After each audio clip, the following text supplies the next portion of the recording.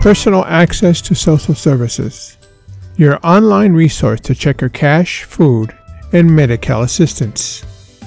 PASS is available 24/7 and allows you to stay informed and up to date with your case. From the PASS homepage, you can create an account, view card replacement information, submit documents, and view community resources. For full access of the website, it is best to create an account. As a registered user, you can check your case information and status, get income grant verification, formerly known as a WIS report, and view receipts after you submit documents for your case. You must be logged in while submitting documents to add to your upload history and to view past receipts. What you will need to create an account is a case number. Need help finding your case number?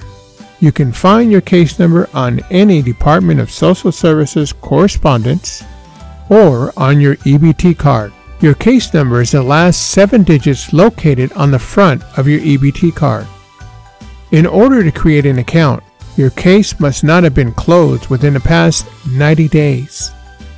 You will also need date of birth of the primary applicant or case payee, in addition to the Social Security number or client identification number of the primary applicant or case payee, and a valid email address.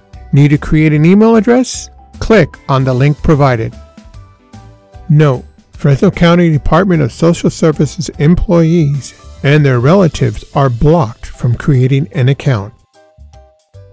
What's the difference between accessing PASS as a guest and registering for an account?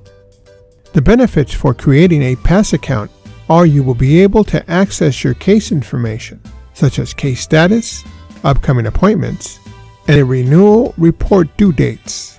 You will also be able to submit documents, get a receipt, and view upload history. You can view print your income grant verification, also known as a WIS report. This is oftentimes needed as verification for additional services such as PG&E and housing programs.